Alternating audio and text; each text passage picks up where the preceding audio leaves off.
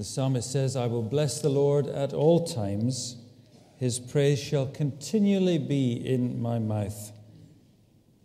So magnify the Lord with me, and let us exalt his name together.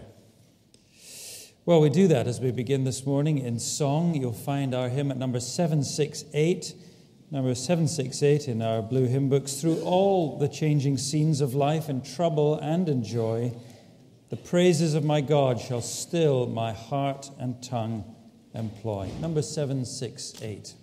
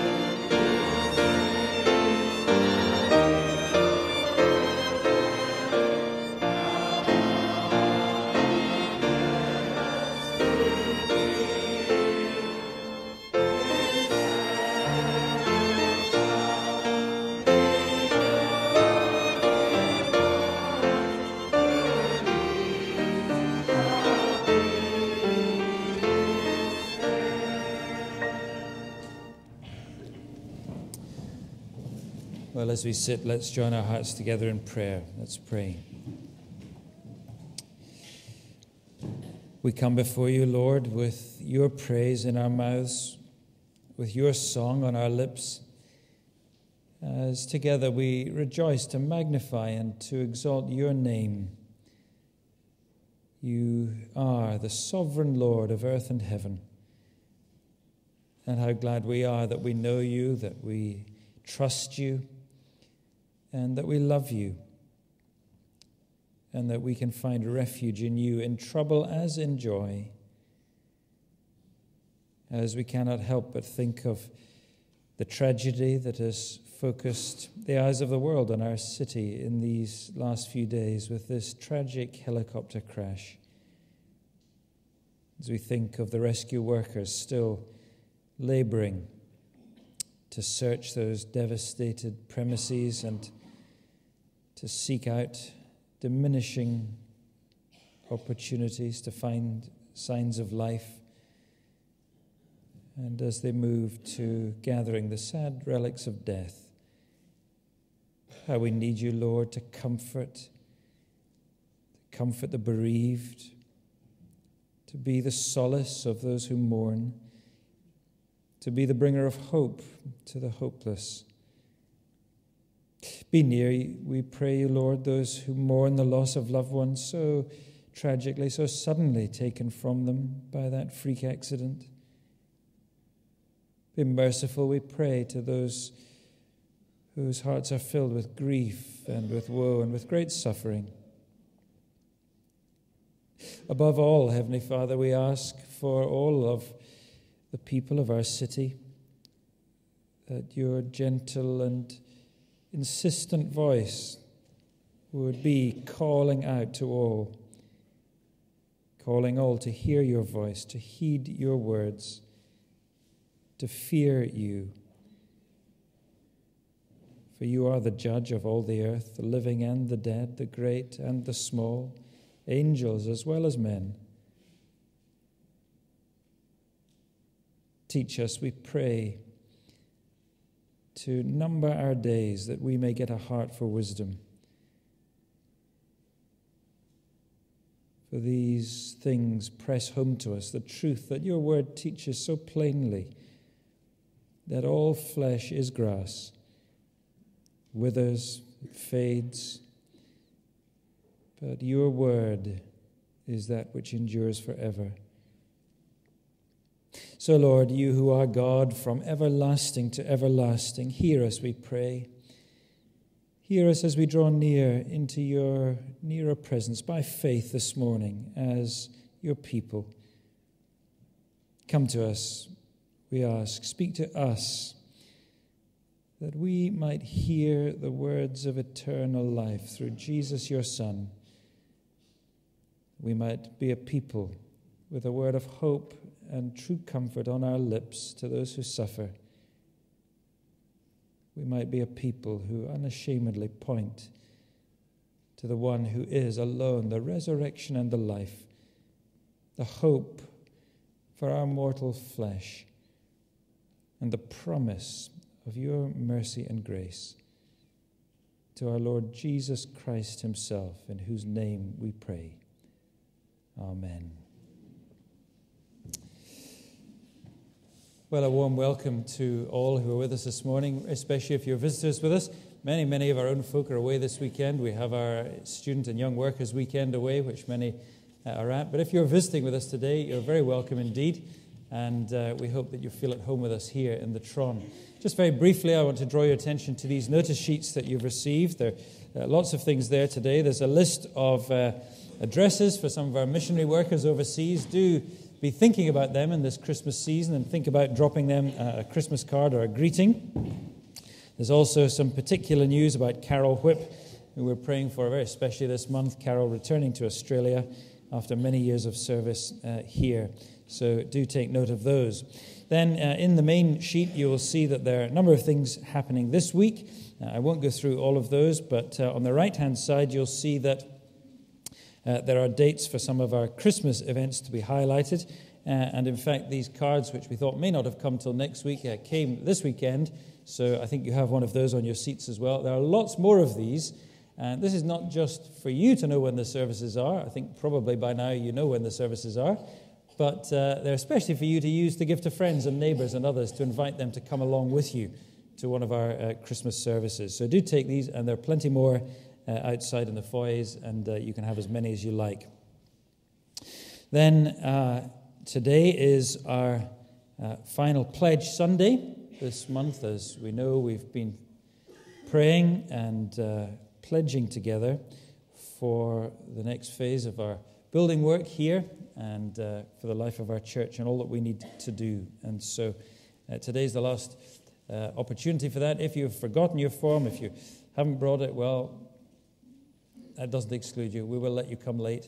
But it would be great if today, this morning or this evening, you were able to return these pledges to either in the offering baskets or to the church office, and then we can see where we are. And do be praying on as we think about all our needs together. You'll see that the table here is spread, and at the close of the service here, we gather around the Lord's table, and we invite all who love the Lord Jesus Christ and who follow him with us to join us as we celebrate the Lord's Supper together. Then finally, just a sad notice, one of our elderly members, Sophie Lowe, passed away this last week. She had been ill for quite some time, and her funeral will be on Friday at 11:30 at Lamb Hill Crematorium. So please do be praying for Sophie's family, for her relatives, and for those who are her friends at this time of loss. Well, we're going to turn now to the Bible, to our scripture reading this morning, and you'll find it in Peter's first letter. Continuing our studies here in 1 Peter, and we come to the second part of chapter 3. We're looking this morning, chapter 3, verse 13 to the end, but I'm going to read from verse 12.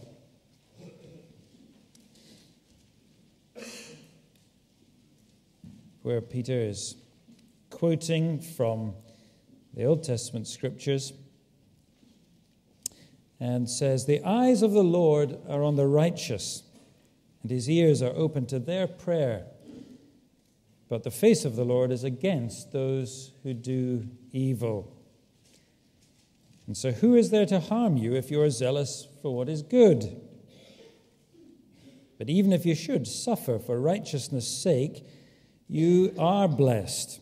Our translation says will be, but it's present tense. You are blessed. "Have no fear of them, nor be troubled. But in your hearts regard Christ the Lord as holy," or as the NIV translates, I think, "in your hearts set apart Christ as Lord," Christ alone. "Always being prepared to make a defense to anyone who asks you for a reason for the hope that is in you. Yet do it with gentleness and respect," or reverence. Literally fear, means fear of God. Do it with gentleness and with reverence to God, having a good conscience, so that when you are slandered, those who revile your good behavior in Christ may be put to shame.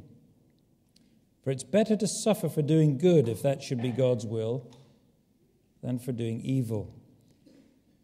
For Christ also suffered once for sins, the righteous for the unrighteous, that he might bring us to God, being put to death in the flesh, but made alive, better to read, I think, by the Spirit, with a capital S. Jesus was put to death in the flesh by men, but made alive by the Holy Spirit, in which he went and proclaimed to the spirits in prison, because they formerly did not obey, when God's patience waited in the days of Noah, while the ark was being prepared, in which a few, that is 8 persons, were brought safely through water. Baptism, which corresponds to this, now saves you, not as a removal of filth from the flesh, but as an appeal, or as a pledge towards God for a good conscience through the resurrection of Jesus Christ, who has gone into heaven and is at the right hand of God, with angels, authorities, and powers having been subjected to him. Amen. And may God bless to us this his word. Well, as our musicians play quietly now, our offerings for the Lord's work will be received. Perhaps you'd like to use the time to read over these words again that we'll be studying shortly. But in the quiet, our offerings for the Lord's work will be received.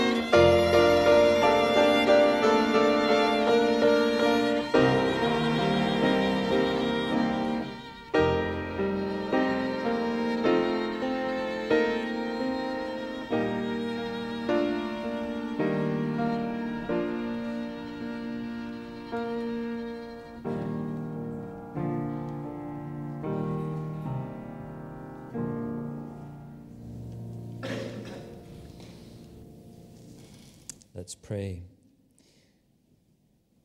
The music reminds us that we come before our Father who is in heaven, whose name is hallowed in earth and heaven, whose kingdom shall come, so that one day this earth will be filled with the glory of God as the waters cover the sea, and thy will shall be done on earth as it is in heaven. Lord, as we long for that day, for all that it will bring, this is our hope, the hope of glory. It comes to us through your Son, the Lord Jesus Christ. It is the only hope for this stricken world. It is the only hope for all men. And so in our prayers we cry to you for the proclamation of that great hope in Jesus Christ throughout this world. As we see, Lord, the list of these our missionary partners, and remember them before you, especially as we approach Christmas, when it becomes so evident to them that they are far away from friends and family for the sake of the gospel of Christ. We ask, Heavenly Father, that you would be near to them to encourage and to bless, and to remind them that the message that they take to the ends of this earth is the message of eternal life and hope and glory. We ask that you would encourage them and bless them and give them a tangible sense of the partnership in the gospel that they have with us and with all who love you around this world. That they are not the few, although so often your people may feel that they are the few, but they are those upon whom the eyes of the Lord are fixed and the ears of the Lord are open to. Pray that you would bless and encourage and strengthen and help them in all that they do in their labors for you. We pray, Heavenly Father, especially this weekend for our many students and others who are away on the Release the Word weekend away up at Loch Lomond. We thank you for the opportunity that they have to learn together, to share fellowship together, to enjoy one another's company, and to praise you together. We ask that you would bring them back with their hearts encouraged and filled with the good news of Jesus Christ, with their minds having grappled with your truth and with the wonders of your word, that they might be better able to share the gospel in their lives and from their lips. We pray, Heavenly Father, for every one of our young people in this congregation, from the youngest in the creches downstairs, those in the Sunday school classes and Bible class, as well as those who are studying in college or university, for the life and the work that lies before them. Lord, we thank you for the vitality and for the vibrancy of their faith, and pray that you would guard them and guide them on their path through this hostile world, a world full of slander and reviling for the name of the Lord Jesus Christ, but a world that so desperately needs the message of his gospel. Would you make them and us strong in the face of such reviling?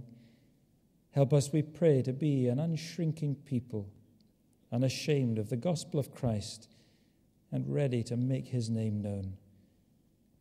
So as we come to your word this morning, Lord, we ask that you would, through the Holy Spirit who wrote these things for us, open our hearts that his light might shine deep within as these words come home and take root in our hearts. We ask that you would strengthen us and enable us and lead us in the way everlasting, that we might be a people who are not put to shame and who do not bring shame upon the name of our Lord, but rather those who honor the Lord Jesus Christ and who rejoice to make him known. So hear us. For these things we ask in Jesus' name. Amen. We sing then the hymns on the screen, a hymn that picks up so many of the themes of this letter of Peter. There is a hope that gives me strength for every passing day.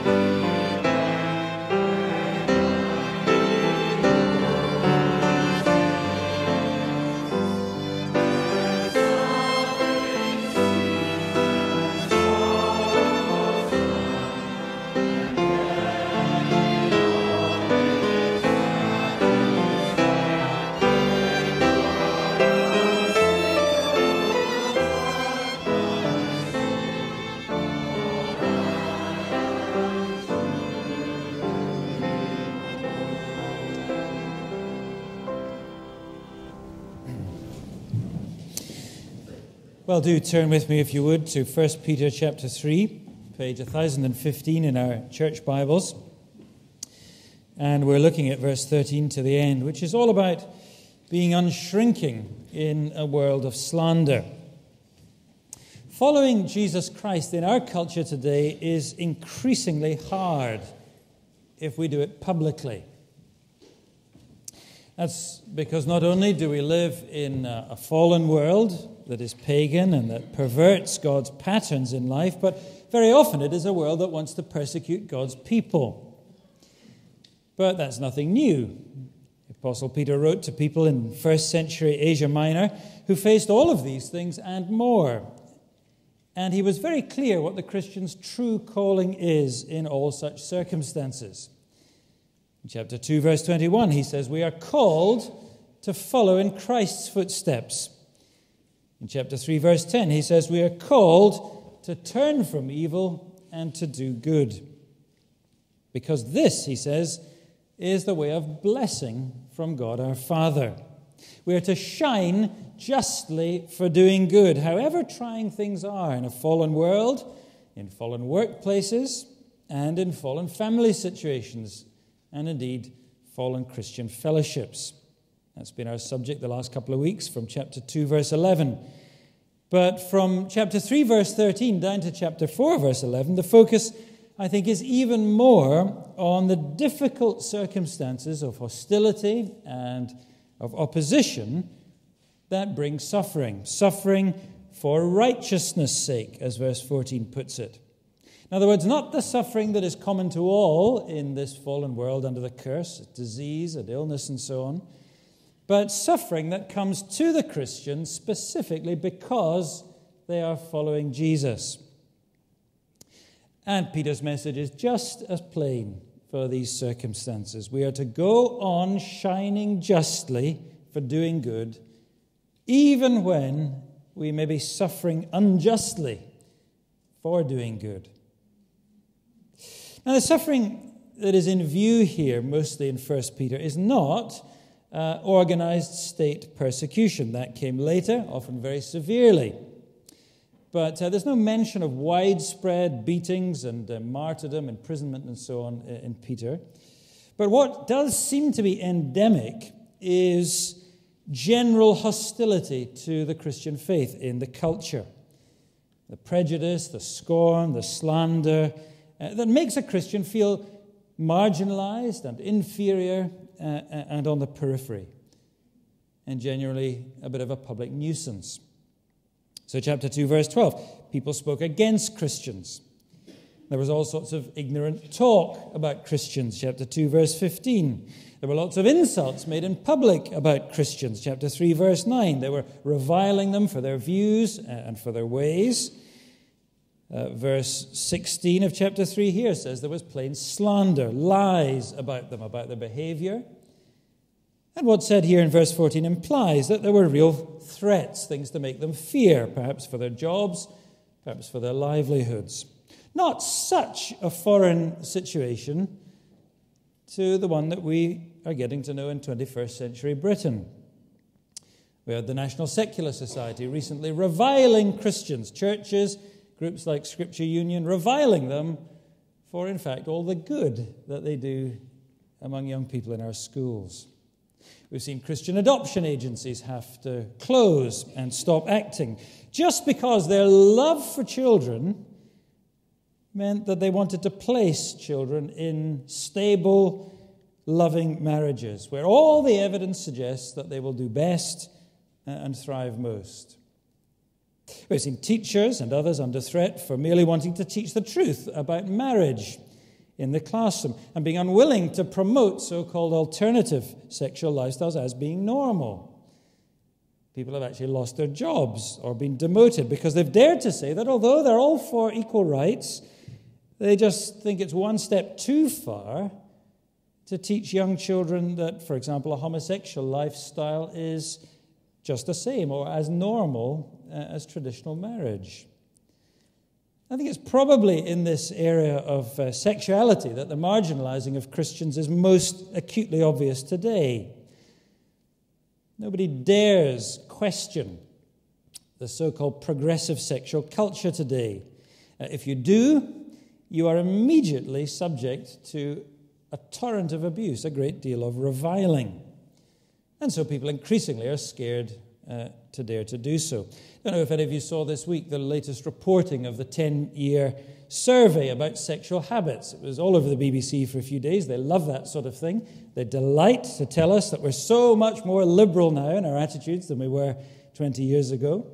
And so as I listened to the radio, with great relish, we were told by all kinds of experts that one-night stands are now far more tolerated than they ever were before, that the acceptance of homosexual practice has doubled. More than 2/3 of people think there's absolutely nothing wrong with that. 4 times as many women are reporting same-sex activity as 20 years ago. And best of all, I think this was the one they liked the most, that men now have 50% more sexual partners during their life than they did 20 years ago, and women 100% more. Average for women is about 8, and for men 12. But when I looked up the study, I found that there were things that the BBC was not highlighting nearly so prominently. Some of it was there on the website. That couples are actually having less sex by a quarter than they were 20 years ago. that 1 in 6 couples reported real difficulties in their long-term sexual relationships within the last year, and that many reported that pornography was becoming a substitute for sex, such that their own marital sex life had become diminished. So the studies seem to be telling us that there's more sex everywhere, but there's quite a bit less good sex and healthy sex. But nobody was daring to say on the radio or on the television, "No, wait a minute, isn't there perhaps a message here in our so-called progressive sexual culture? More partners, more pornography, more perverted sex is accompanied by more sexual problems and less healthy, satisfying, relationship-building sex within marriage." Not to mention the epidemic of sexually transmitted diseases and the tragedies of relational breakups and so on. But not a hint that I heard anyway, perhaps I missed it, of any such thing. Because, of course, anybody on the Today program daring to say any such thing would immediately have been crushed and trampled and squashed by those very, very clever but very cynical presenters. But you see, that is the world that we're living in today as Christians. And to be Christian in public is becoming increasingly hard. And I don't think that's about to change anytime soon, do you? So how are we to react to that kind of hostility? Well, Peter gives us the answer in these verses, chapter 3, verse 13, down to chapter 4, verse 11.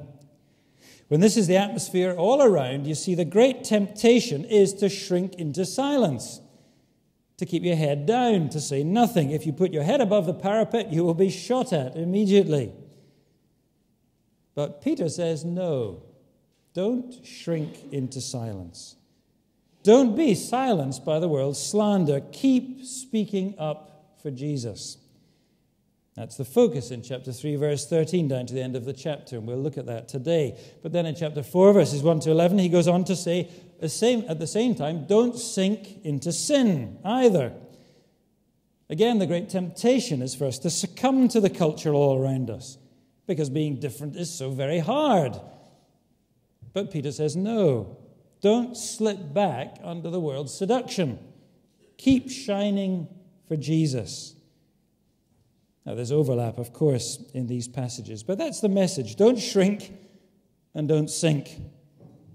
Faith faces hostility in the culture not by escapism from the world, nor by being engulfed by the world's ways, but by engaging with the world, speaking up for Jesus Christ, shining for Jesus Christ, unshrinking in a world of slander and unsullied in a world of sin. We don't privatize our faith. No. We keep publicly testifying to Jesus Christ as Lord through our lips and in our lives because, and this is crucial, we have confidence in the public triumph of Jesus Christ. And that's Peter's message for us. Well, with that by way of introduction, let's look in more detail at our passage for today, verses 13 to 22 of chapter 3, and see what Peter tells us about being unshrinking Christians in a world of slander. It falls into two sections. Verses 13 to 17 give us the instructions for our conduct under fire, and verses 18 to 22 give us the reason for our confidence under fire. So first of all, then, our authentic Christian conduct under fire is laid out in verses 13 to 17, and it's all about consistent testimony to Christ. Peter's message in these verses is that suffering for Christ now is a sign that you're already blessed by God. So don't fear, and go on bearing consistent testimony to Jesus Christ the Lord. Look at verse 12, because that's the context for his statement in verse 13. Peter says the Lord is against those who do evil, but his eyes are on the righteous, and his ears are ever attentive to them. And so he says in verse 13, who is there to harm you if you are zealous to do good, if you are living resolutely for Jesus? And the answer is, of course, no one. No one can ultimately harm you if that is you. It's an echo of what Paul says in Romans 8, verse 13. If God is for us, who can be against us? And there too, Paul is speaking about the present suffering of our lives as Christians and the great hope of glory that we still wait for, but nevertheless, which is absolutely certain in Christ. Well, Peter is just as certain. We have a living hope of glory to come at Christ's revelation, he says. So we can rest assured that no harm can befall us, no harm can ever rob us of that great inheritance. But, verse 14, that doesn't mean that suffering will not come to us now. Peter's already made that very plain. It's a reality for his readers. Accusations and gossip and insults. Now in verse 14, real threats. In verse 16, painful slander. And don't think that words can't be more damaging than the sticks and stones that can break your bones. Now, he doesn't say that it will be unrelenting, that it will be constant. He just says, if you should suffer. But the implication is surely that it's always around, and that it might emerge at any time in the lives of his listeners. But what if it does? It is not a sign, says Peter, of your abandonment by God. Look, it's a sign of your blessing. Now that sounds perverse, doesn't it? But Peter is just repeating the words that the Lord Jesus himself had spoken to him and that he'd heard in the Sermon on the Mount in Matthew chapter 5. Blessed are you, said Jesus, when others revile you and persecute you on my account. Rejoice and be glad, for great is your reward in heaven. For so they persecuted all the prophets who came before you. It's a blessing when that happens to you because it proves that you belong truly to Jesus and his people. It's a mark of the genuine people of God who have always been opposed and always been slandered. It's an assurance that you will share in his glory to come.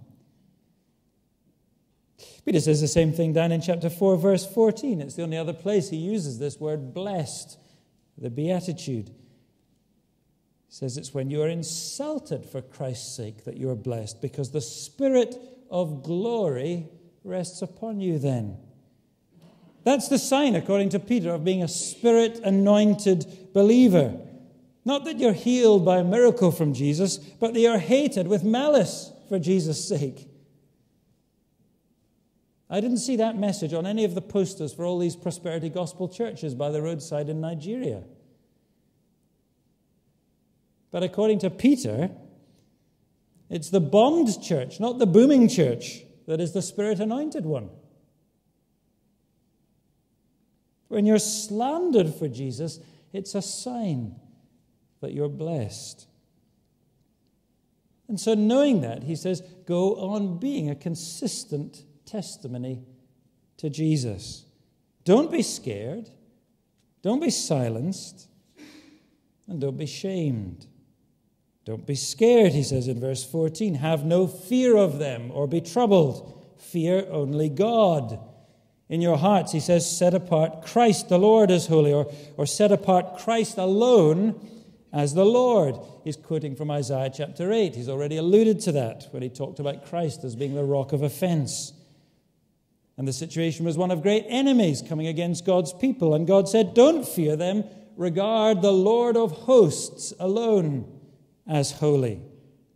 Fear God alone.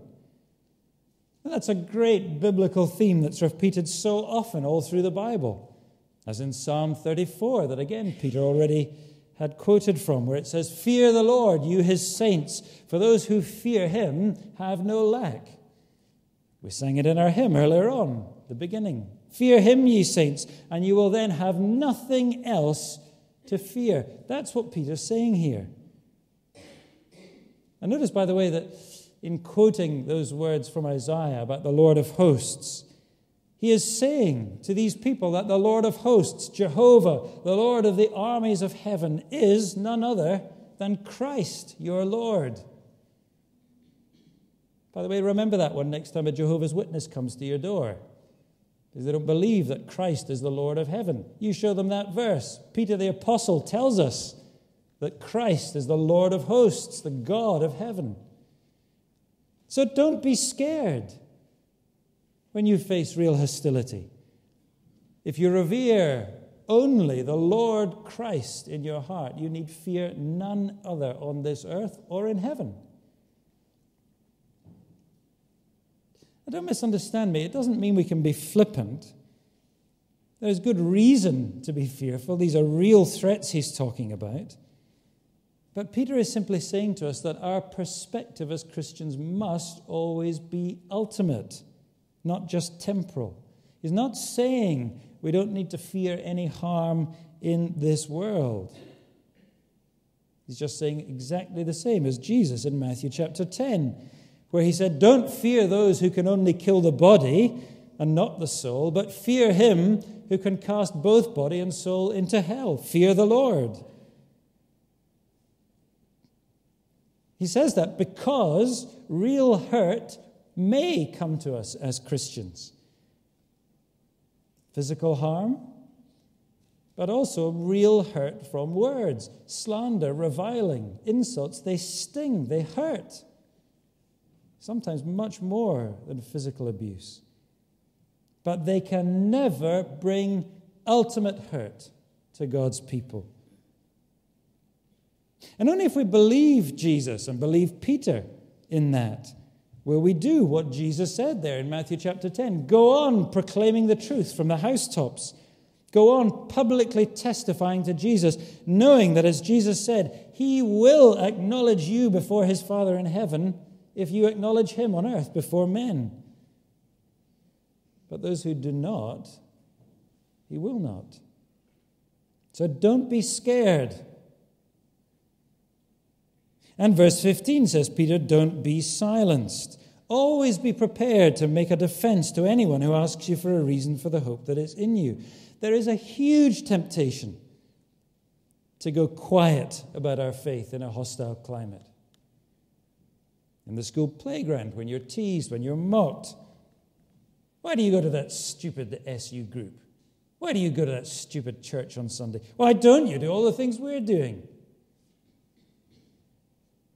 Or in the university common room, or in the work staff room, or in your business, perhaps, where things are done and said that you know are wrong, and you know you ought to say something because you're a Christian. But it's hard, isn't it? Or just in general conversation about some of the issues that are in our society today, where the gospel teaches a very, very different way from the way that is espoused by our culture all around us. It is hard to speak up, isn't it? But Peter says, don't be silenced. There may be more than a hint here that some of those who are being asked these things are doing so in a very hostile context. People want to harm them, want to trap them. It may even be that some of them are being put to public trial, as Peter himself was back in Acts chapter 4, where he exemplified here his very own words. We can't help but speak about what we've seen and heard. We're not going to stop. We obey God rather than men. Remember, Jesus himself said that, several times he said, that these occasions will be in themselves opportunities for witness. Witness to our hope. That is pointing people to what is ultimate, the hope and glory that we have in Christ at his coming, not the condemnation that we fear from Christ as judge. You see, that is something that people do not want to hear about in our world today. They do not want to hear about a God who judges anybody. But that is Peter's point. And verses 16 and 17 make it very plain. Even as you speak, says Peter, don't be shamed, verse 16. Do it with gentleness, that is, with humility, which is the mark of a heart truly touched by God's righteousness. It's the same language he used in verse 4 of a wife's conduct. It's the manifestation of genuine respect, of genuine reverence for the Lord. We've seen again and again that word refers only to God. It's fear of God that Peter means. And when you have fear of God, you will be someone who is humble and who speaks gently. In other words, he's saying to us, don't be shamed by falling away from God and his ways yourself in the midst of hostility. Keep your own conscience clear so that you can speak genuine Christ-like witness from a pure heart, he says. Not the self-righteous condemnation of the Pharisee, who's just a hypocrite. Remember, Jesus called them whitewashed tombs, all lovely and white and clean and proper on the outside, but inside, rotting, fetid, putrid bones and decay. Now, there is a kind of moralistic, condemnatory speaking about the world that is just that. And alas, there are many modern-day Pharisees who claim to speak for the Christian church, very ready to speak, but not with a shred of gentleness or humility. That shows they're just full of themselves, not full of the Lord Jesus Christ. And sadly, these things are often those which come to the fore about some of these sexual matters. People picketing buildings with horrible banners, God hates faggots, and all that sort of disgraceful thing. Let me say, I have a great deal more respect personally for somebody like Peter Tatchell than I do for people who do those kinds of things, so-called Christians, even though I disagree with him about everything. He's a brave man. That is not the approach that Peter is calling us to. It's not aggressive protest. It's not punch-ups that he wants. It's godly persuasion from pure hearts, full of gentleness, the gentleness of Christ.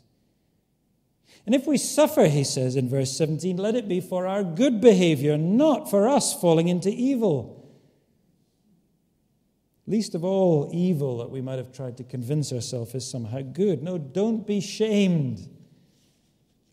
Rather, so represent the Lord Jesus in his words and in his ways that opposition to you from this world is so clearly opposition to him that your opposers are condemned by their own conduct, verse 16, that they are put to shame. I don't think he means here that they will feel ashamed of themselves and turn.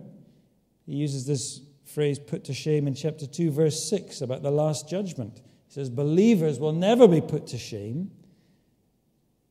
But those whose hatred of Christ has been manifested in their hatred of Christ's people, they will be put to shame. That's what Peter's saying. It's what Jesus says, remember, so clearly in Matthew chapter 25, in the story of the sheep and the goats. What you did or did not do to the least of these, my brothers, said Jesus, you did to me. You showed your hatred of me in your hatred of them. And by that you are condemned. So verse 16 here is really the very opposite outcome of that in chapter 2, verse 12. Do you remember there? He said that some may see your good conduct and your witness, and on the great day of visitation, they'll glorify God because, in fact, they did respond to you and they repented and came to Christ. But here, Peter says, alas, others on that day will be met with shame. They just reviled you. They did not repent. See, the words and the witness of Christ's people to his gospel are always divisive, always divisive. And in people's response to that witness, the verdict of the last day is being brought visibly to light in the present day. So verse 17 is a real warning to all. It's better to suffer now for doing good, for righteousness' sake, under God's good hand of grace, than to suffer forever for doing evil, under God's terrible hand of judgment. What did Jesus say? It's better to enter life crippled than with 2 hands or 2 feet to be thrown into the eternal fire. So don't be scared under fire for your hope. And don't be silenced. And don't you be shamed, but go on being a consistent testimony to the Lord Jesus Christ. That is authentic Christian conduct under fire. And we can be consistent under fire in our public testimony to Christ because, Peter says, because we have confidence in the public triumph of Christ. And that's where Peter grounds these instructions in verses 18 to 22. It's our authentic Christian confidence under fire. And it's all focused on confidence in the triumph of the risen Lord Jesus Christ. He tells us that suffering for Christ now means we will certainly be blessed by God forever, that we'll be saved, that we'll be brought home to God through the death and resurrection of Jesus, which is already accomplished. And that's why we mustn't fear. We can go on being confident in the triumph of the Lord Jesus Christ. Now, this is not an easy passage, certainly not on first sight, and it's led over the years to all kinds of strange interpretations about what it means, the so-called harrowing of hell, as though Jesus went to hell between his burial and his resurrection, led to all kinds of ideas about purgatory, or even ideas that after death people have a second chance to hear the gospel all over again. That is all a lot of nonsense. We don't have time to go into it in detail. I think that's perhaps just as well, because actually, if we keep our eye on Peter's main theme and follow his logic, it's much more easy. These verses, look at them, they justify Peter's claim in verse 17 that it's better to suffer for doing good than for evil. And that is because, verse 18, for this path of suffering that Jesus followed did not end with suffering, but in the glorious triumph and vindication of his resurrection. And so it will end for you, is his point. Because verse 18, Jesus died to bring you to God, to the same heavenly glory with him. And that is where he already is. Look at verse 22. He is at the right hand of God with all earth and heaven subject to him. Now that is Peter's main point. Do not lose sight of that. But let me try and help us see it a little more clearly if I can. The focus is both on the final destination of Jesus' path through death and resurrection, and on the final declaration that makes to the world. The final destination of Jesus' path through death and resurrection is that he is living forever now at God's right hand. Verse 18, he suffered, was put to death in the flesh, but made alive by the Spirit. And he went. He went where? I'll jump down to verse 22, where the sequence is picked up again. Verse 21, through the resurrection of Jesus Christ, who has went. Pardon my grammar, but it is exactly the same word as in verse 19. He went where? Into heaven, and is seated at the right hand of God with angels and authorities and powers, all spiritual beings subjected to him by his triumph in his death and resurrection.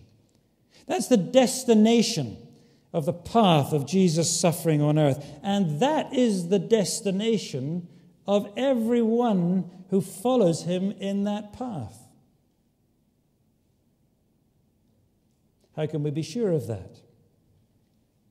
Because that final destination is assured by the final declaration of Jesus' resurrection. Jesus' resurrection is a declaration by God, both about Jesus and about every creature in earth and heaven, alive and dead. Remember, Paul says in Romans 1 that Jesus was declared to be the Son of God with power by his resurrection from the dead. That is, he is declared to be both Lord and Christ. He is the one that God has set at his right hand to judge all his enemies. The picture of Psalm 110. He is the anointed Son of Psalm 2, whom God has set as king over all earthly powers. That is what Peter himself declared in his sermon on the day of Pentecost. God has made this Jesus both Lord and Christ. He quotes from those Old Testament scriptures. Why? Because that is what the scriptures promised. And God proves it by the resurrection of Jesus from the dead. He has made this Jesus both Lord and Christ. Therefore you must repent, said Peter. Why? Because he is the judge of all the earth. And God's resurrection of him declares that Judgment Day has been announced. That's what Peter preached to Cornelius in Acts chapter 10. He is the one appointed by God to be the judge of the living and the dead. He says exactly those same words here down in chapter 4, verse 6. He's judge of the living and the dead. And that is what verse 22 in our passage here means. He sits at God's right hand. He is declared the judge of earth and heaven. That's what the resurrection declares about Jesus. God has fixed the judge and the judgment day for heaven and earth. And he has given proof of it by raising Jesus from the dead, as Paul says in Athens in Acts 17. And because the resurrection declares that finally about Jesus, his resurrection also makes a declaration about every created being. A declaration either of final justification in God's sight or of final judgment in God's sight. Jesus' resurrection declares final judgment on all his enemies. Every dark power, verse 22, is subject to him, both men and angels. And that explains verse 19, this odd verse. Jesus' resurrection declared final judgment upon every rebellious spirit in the heavens, even those going way, way back to the beginning of history, the time of Noah. Remember, Genesis 6 tells us that evil angels invaded the world of men and sinned with them and caused them to sin. Jesus' resurrection proclaims, it says here, declares their judgment forever. That's what Peter's saying. But Jesus' death also wonderfully declares the justification, the saving of his friends, those he died for to bring them to God and to glory. Remember Paul in Romans 4:25, he was raised for our justification. So we have this assurance that if we trust in him, then like him, we also will be finally vindicated by our resurrection from the dead on the last day. So you see, in God's final act of judgment upon sin, in the death and the resurrection of the Lord Jesus Christ, he finally declares two things. That his enemies are defeated forever, judged for their sin, and that his people are saved forever, justified from their sin through the great substitution that verse 18 speaks of. Do you see? He suffered uniquely, the righteous for the unrighteous, that he might bring us not to grief forever, but that he might bring us to God forever. Just as the Passover's great judgment, when that happened, those who pledged themselves in covenant faith to God, they were saved from wrath by the blood of the Lamb, the Passover lamb, their substitute. And just like in the other great saving judgment of God on man in Noah's flood, when those who pledged themselves to God in covenant faith were saved in the midst of a great judgment upon the whole world in the ark of salvation. Sometimes people have wondered what Noah's doing suddenly appearing in the middle of this passage here. But actually Jesus speaks about Noah and the judgment of that day as being a picture also of the last judgment to come. Do you remember? And it may have actually been particularly apposite to Peter's first readers here, since apparently the scholars tell us that in that part of Asia Minor, northern Turkey, Noah was a very well-known figure. There were all sorts of stories about Noah. They even had Noah apparently on some of their coins. So it may be that that's why he's speaking about him here. But in any case, the parallels are obvious, aren't they? Here they are, surrounded by godlessness, surrounded by hostility, surrounded by mockery for their faith, just as Noah was in his day. And Noah heralded God's righteousness to his world. 2 Peter tells us that. But they ignored him and they just reviled him.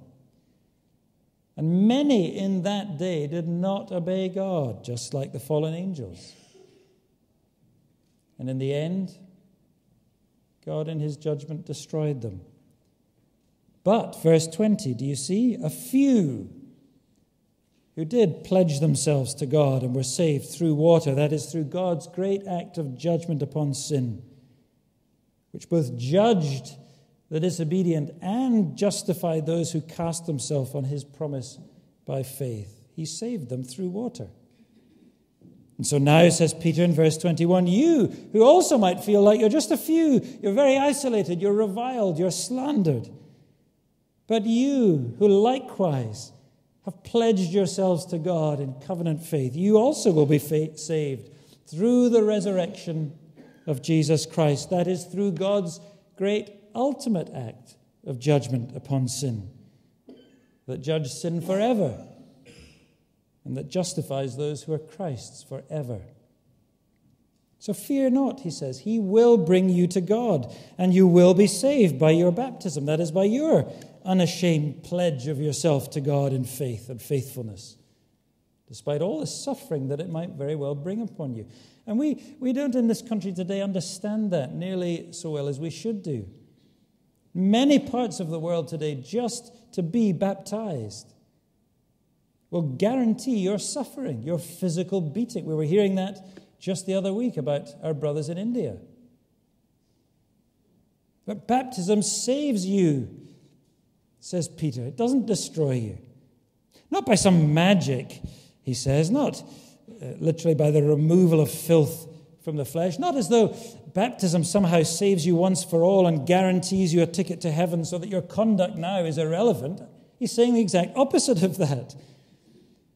He's reminding them of what he's been saying all the way through the letter, that they are to be true to their baptism. You were purified, he says in chapter 1, through obedience to the truth of the gospel, and you must go on being true to the gospel that you believed, trusting in God's saving mercy in Christ, the mercy that has brought you cleansing, not slipping back, not shirking under all the pressure and the slander and the suffering. You might feel very isolated, just a few, so weak. But keep living your faith. Keep doing good and not evil, even if you suffer. Even if you suffer unjustly, even when you want to give up. Keep true to the true grace of God, says Peter. Stand firm in it, because this is the only path to the glory of God in Christ, the only path home to God forever. But you're on it, and he will keep you on it. Friends, following Jesus today publicly in our culture is very hard. And I fear it's going to get harder still for our children and for our grandchildren. And we will all be tempted very, very often to slip back into silence in our personal witness and in our witness together as a church. We all get fearful, don't we? And church leaders, believe me, are not exempt from that. That's why in the next chapter, Peter speaks especially to them. He knows that even strong leaders are very often fearful and touched by the sting of slander and insults and reviling, as we all are. We need to help one another, not to be scared, not to be silenced, not to be shamed or to bring shame on our Lord. We will keep our conduct under fire if we keep our confidence in the right place, not in ourselves,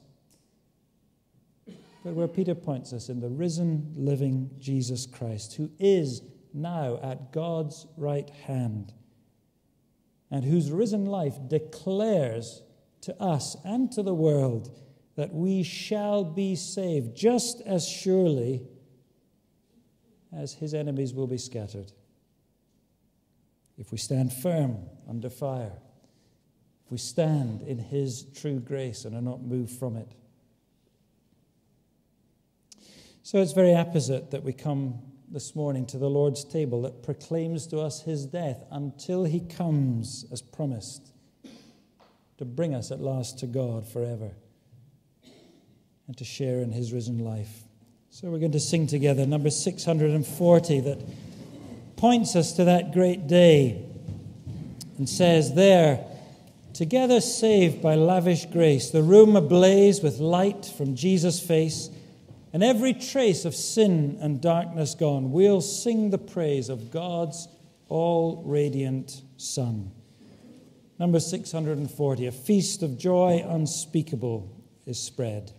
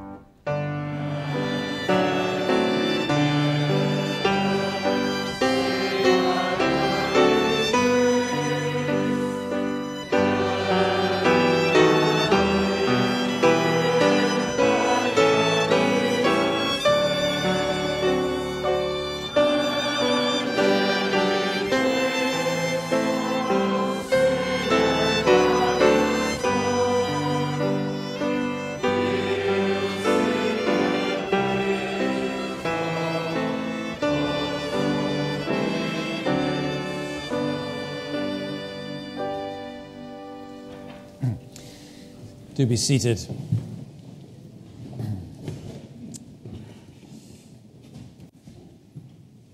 Listen to the words of our Lord Jesus Christ. He said, "Come to me, all you who labor and are heavy laden, and I will give you rest.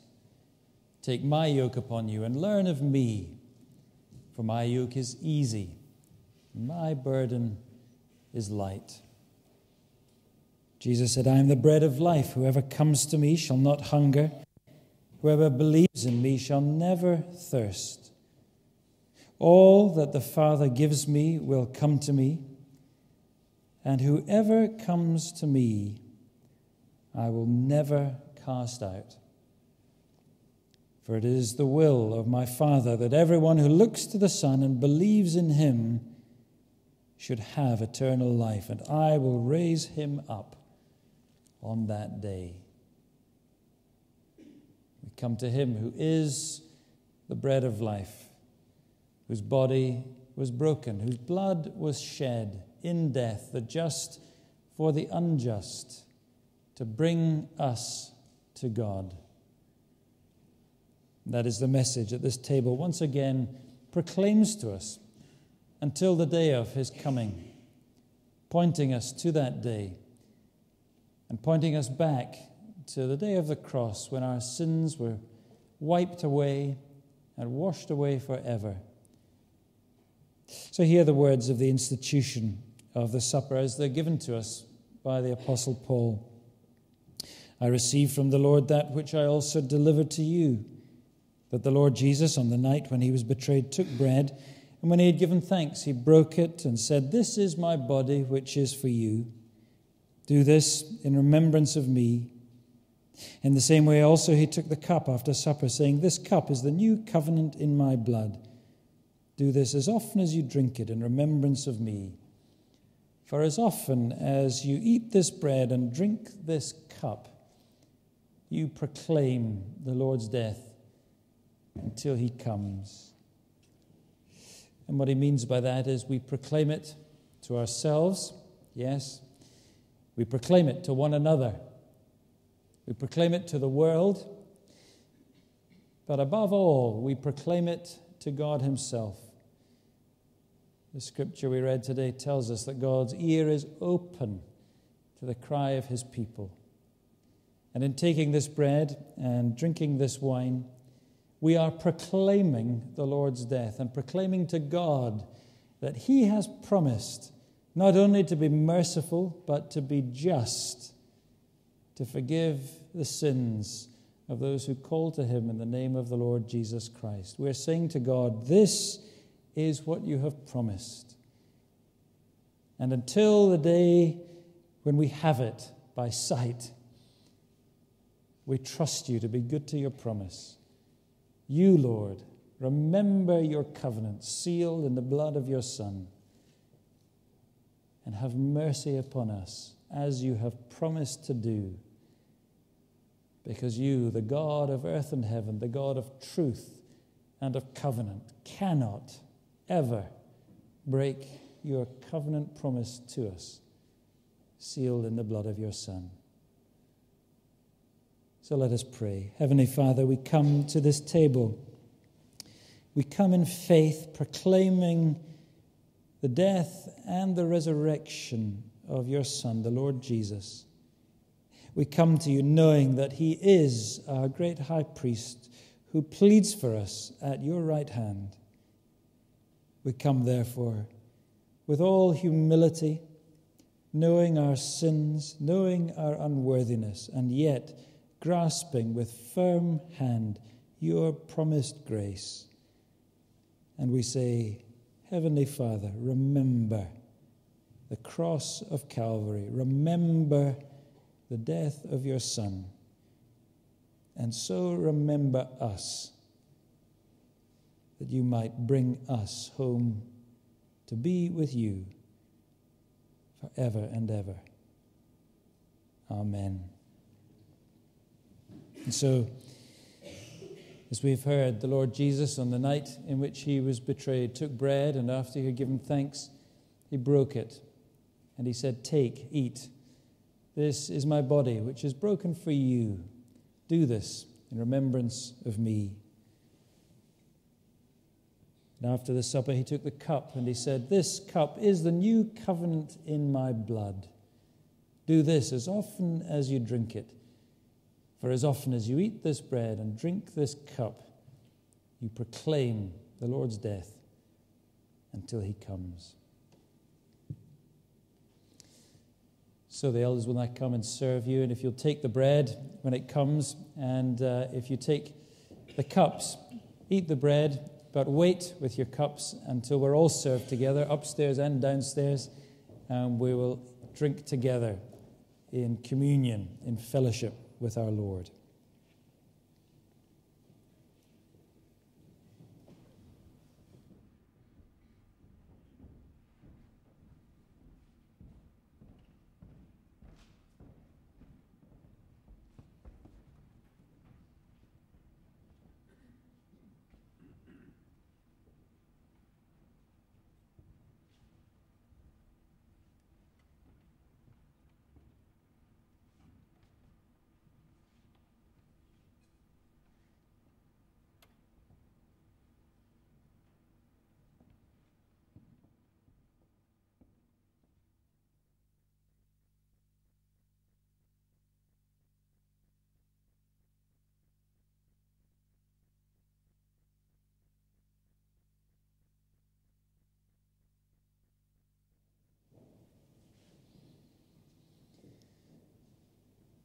As often as you eat this bread and drink this cup, you proclaim the Lord's death until he comes. Let's drink together.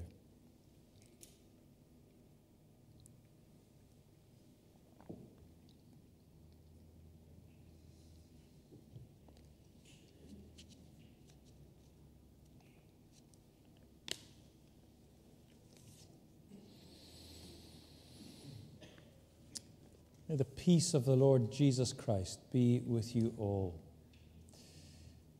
Let's sing as we end our service this morning a hymn that points us to the Lord Jesus Christ, the King of heaven. Number 500. The Lord is King. Lift up your voice. He reigns. You saints his praises sing. Your Father reigns. Your God is King. And Christ is seated at his side. The man of love, the crucified. Number 500.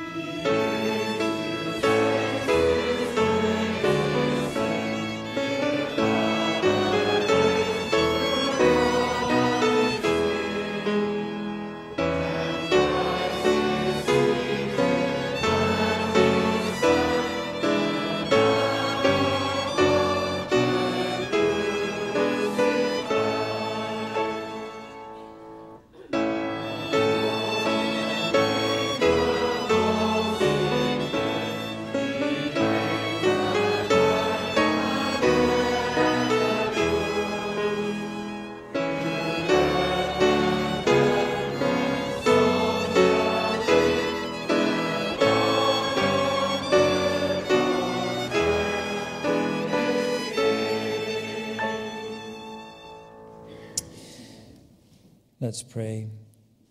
And so, Lord, may that knowledge of our risen, reigning Savior be our confidence, that sure and certain in his triumph, we may be a people sure and certain in our testimony. Keep us, we pray, from silence, from shrinking, and keep us following the Lord Jesus Christ until that great day. And to that end, may the grace of our Lord Jesus Christ and the love of God the Father and the fellowship of his Holy Spirit be with you all. Amen.